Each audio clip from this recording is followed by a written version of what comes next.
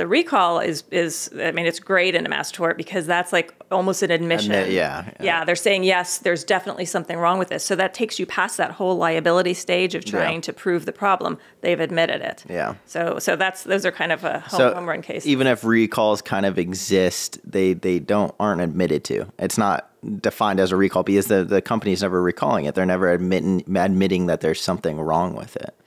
Well, in the cases where they don't recall it, then there's no admission. Once they recall, they're saying yes that there's. We fucked up. This has gone down the shitter. Well, they usually don't word it that way. No, they hardly ever. Honest. Prioritizing profits. Prioritizing dangerous drug and product cases.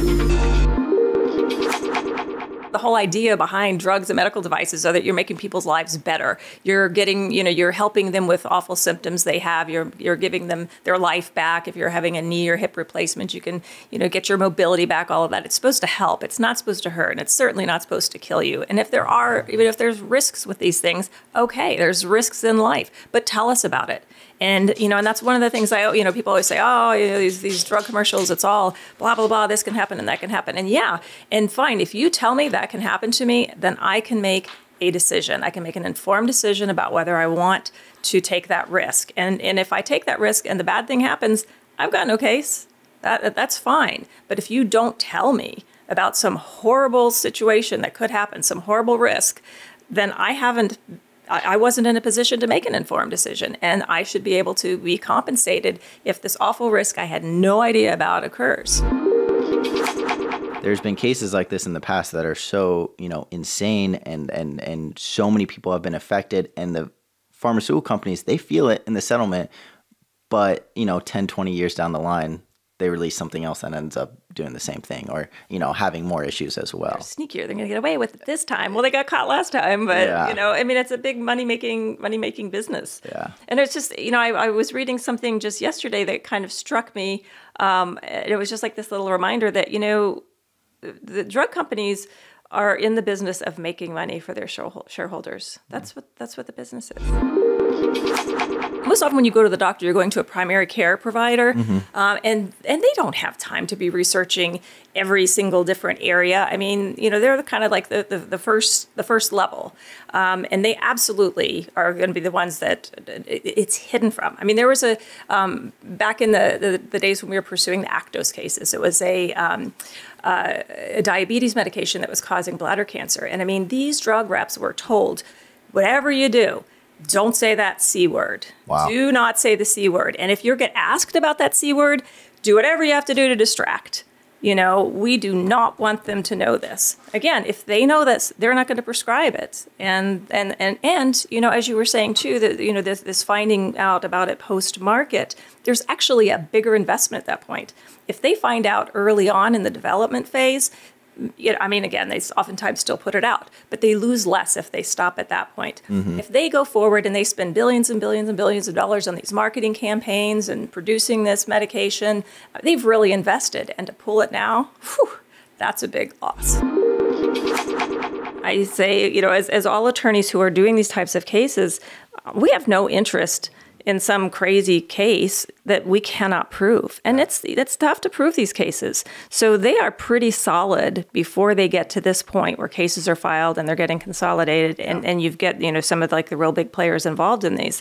It's not, we have nothing to gain and everything to lose if it's not a viable case. Yeah. And I think a lot of people kind of have this almost assumption that lawyers are kind of shooting in the dark, right? Like looking for any type of case that could get them money, but that's not it at all. Like, well, it might be, but those are the bankrupt lawyers. I mean, those are the ones who don't survive because, you can't lose hundreds of thousands of dollars over and over again. Yeah. And that's just not the case at all. And something that I kind of realized as well is, when I was talking about it, I was like, this is getting consolidated. This is happening. Sounds so official. It does. And people are like, okay, what does that mean? But it does mean something, right? Like if a case is getting consolidated, there is definitely like enough kind of groundwork there. There's enough cases around the country. There's enough law firms involved in it, that they see the potential, that they see there's wrongdoing, that everyone's kind of coming together and bringing the cases in one place. Yes, and the thing about consolidation is that the reason a case gets consolidated is because there are too many cases to handle individually. That's a great explanation right there. There you go. There's literally too many. There's too many. And in fact, the defendant, the manufacturer, usually wants them consolidated too, because, maybe you have, 100 lawyers around the country, each with their own case or 2 or 3 cases, but all of those cases, that same group of lawyers that the manufacturer's hired is dealing with all of those, and they're running from state to state to state. So oftentimes the manufacturers say, yes, we want it consolidated. We recognize there are so many cases. It's going to be more efficient. It's going to make more sense for everybody to do this. So it's maybe a technical term, but it means that this is a really substantial size case. Yeah. And there's enough of them that the judge has agreed, yes, we're going to put these all together and fight them out as a group.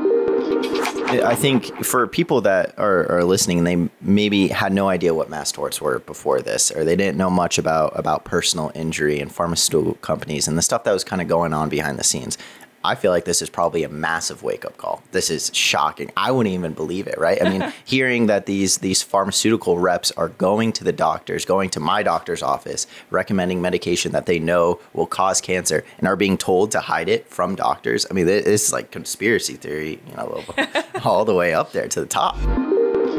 They can put things in, and they can also take things out, what we sometimes call a silent recall. And that actually happened with the denture cream cases that had an excessive amount of zinc. And when you absorb zinc, your body can no longer absorb copper, and it could lead to all sorts of problems, peripheral neuropathy, numbness. I mean, people were in wheelchairs as a result of this. And so when these cases started happening, they were like, oh, okay, well, we'll just start pulling the zinc out of the product. The new products don't have it. And then the people couldn't even prove their case, even though they were already suffering from the side effects and the permanent injuries. Most products don't get recalled. Back in the days of the, not that there aren't still some, but the artificial hip cases, the metal on metal, those were actually recalled. But more, that's in your body. I mean, that's the process of returning. That's a lot more complicated. It's also easier to track down the people because they know exactly who they sliced into and implanted a hip into. But more often than not, in these mass tort cases, the company is not acknowledging that there's a problem. They deny all the way till the end. I mean, even when you settle the case, they'll say in the release, we are not admitting that there is any problem with our product. We still don't think there is, but as in an effort to avoid litigation, blah, blah, blah, blah, blah, we're going to pay you this money. So more often than not, there's not an actual recall. The recall is it's great in a mass tort because that's like almost an admission. Yeah, they're saying, yes, there's definitely something wrong with this. So that takes you past that whole liability stage of trying to prove the problem. They've admitted it. Yeah. So those are kind of a home run cases. Even if recalls kind of exist, they aren't admitted to. It's not defined as a recall because the company's never recalling it. They're never admitting that there's something wrong with it. Well, in the cases where they don't recall it, then there's no admission. Once they recall, they're saying yes that there's. We fucked up. This has gone down the shitter. We're sorry. Well, they usually don't word it that way. No. They hardly ever. Honestly, I would feel better if I was personally hurt by any of their products and they're like, hey, look, guys, we dropped the ball. Okay. We shit the sheets a little bit. It's our bad, our fuck up. We got you. I would feel better from that than like a very, lawyer crafted statement. Yeah, well, definitely. Hey, we shit the sheets. Our bad. Hey, it's all right. What do we owe you? What happened? We're going to compensate you fairly for what happened. Just dap them up. Hey, next time. Hey, well, I mean, I would hope, and it would be great if more manufacturers took that position. We can only keep our fingers crossed. And in the meantime, as attorneys, we have to keep them on their toes and call them out on these things and prove that there's problems with them. Yeah, and with the air fryer, I mean, I guess anything with food recalls can be kind of scary, but you mentioned the hips, how there's a recall, and then I know there's other devices or I think any type of recall where it's something that is in your body or you're putting in your body is even scarier than these type of, your car's getting recalled or your air fryer, your TV, something like that.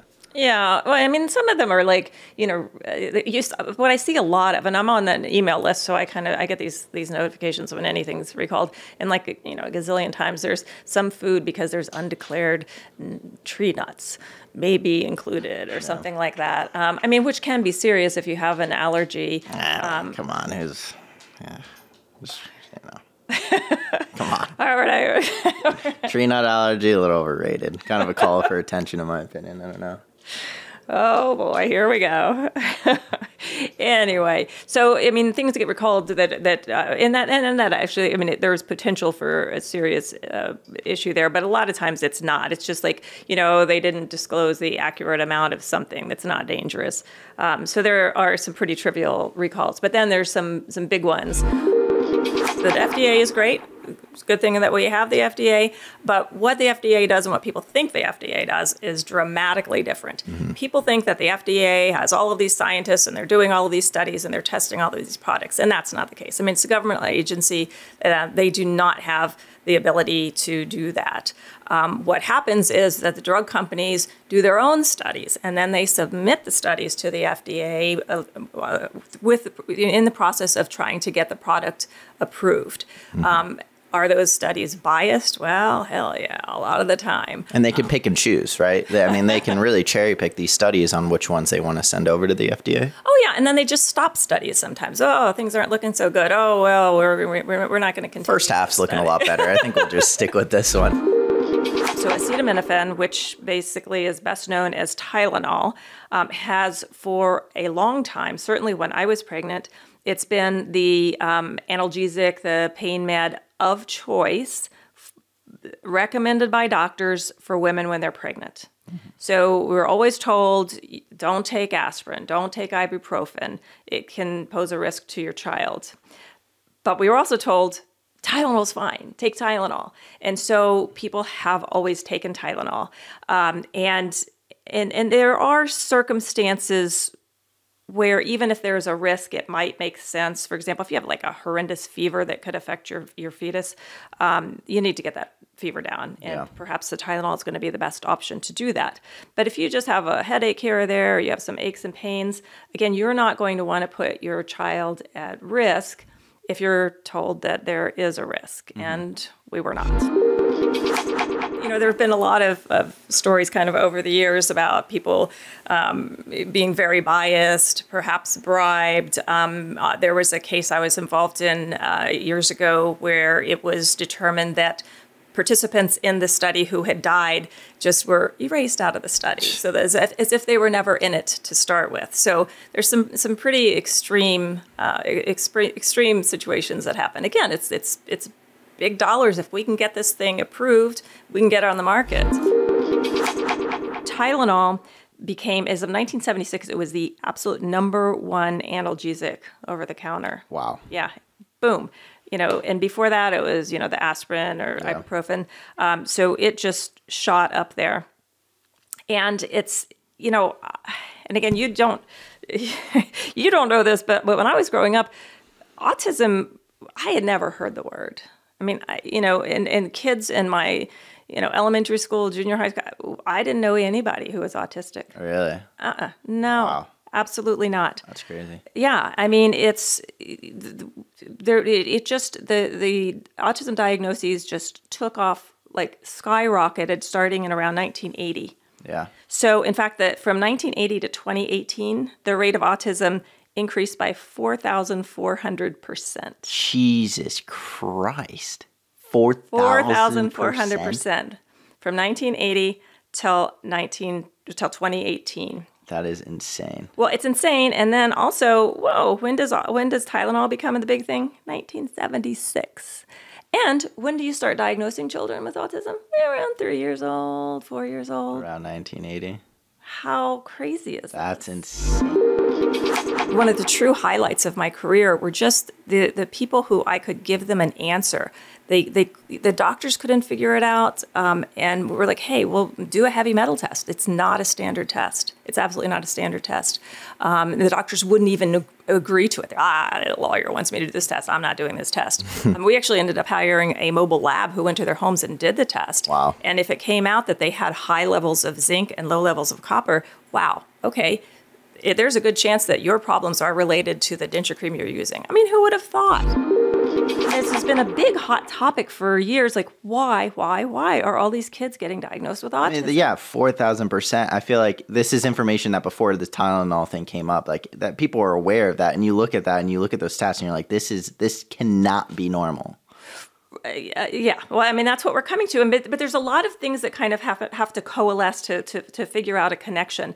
And so one of the things, there was, this huge push maybe 10, 15 years ago where they were really just talking about, could it be vaccines? Because vaccines had become much more common and there were so many more of them. And there was a big push a lot of parents decided not to vaccinate their children because they were worried that was a cause of autism. I remember there's this entire social media propaganda thing where vaccine causes autism. And it was kind of a joke. I think there was a South Park episode about it. These cases really came to light because there were young women who were not high risk for uterine cancer. And I should just step back and say uterine cancer is a very rare cancer.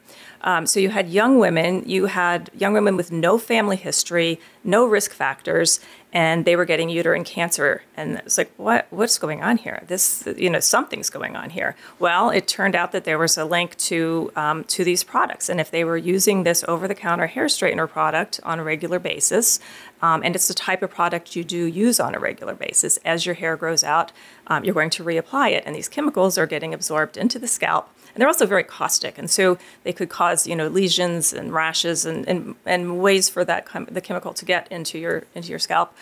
Again, these women just assumed, well, this is just really horrible luck that I've got cancer at age 30 with no risk factor. And it turns out that there was a reason. It was this product. Back in 1975, there was a study that actually did confirm that acetaminophen crossed the placental barrier. So it does actually get through. But again, lots of things do. But once it crosses, does it cause a problem? Well, we don't know. But there were studies 2010, 2013, 2014, and a lot of rat studies where they were having rats that were exposed to acetaminophen in utero, and they were coming out and they couldn't do the mazes like the other rats. Really? Yeah, and they were actually then looking at their brains and finding out that there had been damage to the brain cells during development. Oh my God. Right. So this has been going on for a really long time. Ultimately, in 2021, there was a journal published a consensus statement where a number of doctors and experts got together and said that Tylenol during pregnancy is not safe and it can lead to higher rates of autism. There are various inside documents showing that they knew about these problems, but they were just making all this money on it, and they just would not change it. And so the lawsuits started.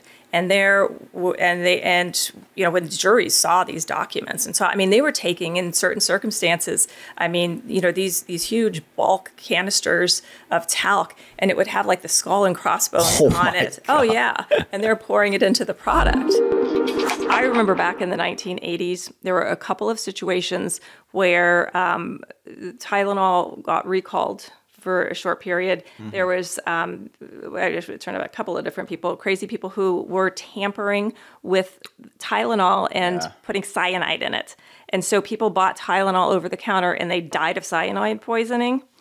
And that was actually when the whole tamper-resistant bottles came into existence. Because before that, people were like, oh, you just screw off the cap, no big deal. Who's going to go in and put cyanide in Tylenol or any medication and put it back on the shelf? But it happened. It happened. This was actually the first time was in 1982. Mm-hmm. Oh my gosh, nobody's using Tylenol. It's all over the news. It's on the Today Show. Did they catch the guy? Yeah. Okay. Yeah. I just wondered. So, but then you look, and all of a sudden, following that, there's a dip in autism. We know this now, but at the time, because now looking back, when we are suspicious, we can look back. Yeah. It happened again in 1986. Again, cyanide, Tylenol recall. Insane. Dip in autism. I mean, holy shit. You know, my little rule of thumb has always been, you know, I don't really want something, unless there's no other option, I don't want something unless it's been out for about 7 years. You know, and again, some things are going to take a lot longer than that to develop. I mean, a lot of cancers and that sort of thing.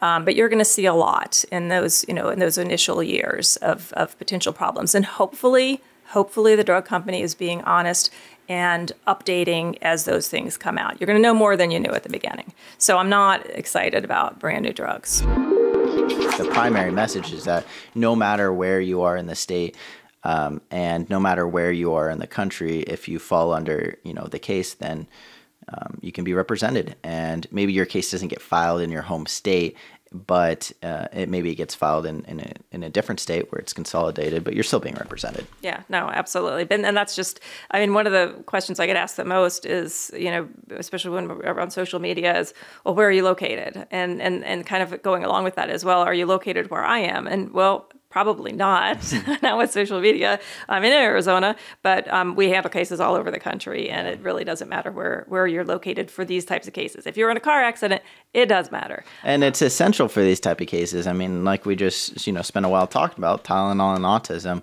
We would be incredibly limited if we were only able to take cases in from Tucson, because obviously this is a national issue that has affected hundreds of thousands, if not millions of family over the last, you know, 20, 30 years. So it's essential that mass tort attorneys are able to represent and take cases from all across the country. Yeah, I agree. Up until 2006, the formulas that were being produced, and that's Enfamil and Similac, are all cow's milk. Jesus. And now this disease is being directly connected to formulas with cow's milk specifically. Well, there is a link. It is a baby who is premature and who is fed a cow's milk-based formula is dramatically more likely to develop this terrible NEC condition than breast milk. But, you know, to get kind of crazier with it, they've known, the companies know that this is a problem, have known for a long time, and yet they advertise it as being safe. And real quick, though, I feel like I need to be kind of like the hold on a second guy here. I mean, they knew about it. They knew that this was causing this insane disease to premature babies, and just kind of went along. How do we know that they knew about it? I mean, this as if I was a naysayer, right? Okay. Unbelievable. How could they let this happen? Yeah. So they basically have had the information since the early 1990s. There was a study back in 1990 in The Lancet where they found that preterm babies fed formula were 6 to 10 times more likely to develop NEC. Jeez. And that is, I have provided the link to that study, so that will be available. And this is now, we're like 30 years later. And we're still promoting it. They're still pushing it. In fact, they're feeding it to babies in the hospital. Yeah. Yeah. I mean, there was one case that I had heard about where a baby was being breastfed by the mother. She was sleeping at one point. One of the nurses gives the baby formula. Bam. Oh, my God. Yeah. Yeah. And so that one actually was not only, the case would not only be against the manufacturer of the product, but also the hospital. That is absolutely awful. I can't even imagine from the position of the mother, right? Like, you're doing literally everything you can. You just gave birth and you're still out here.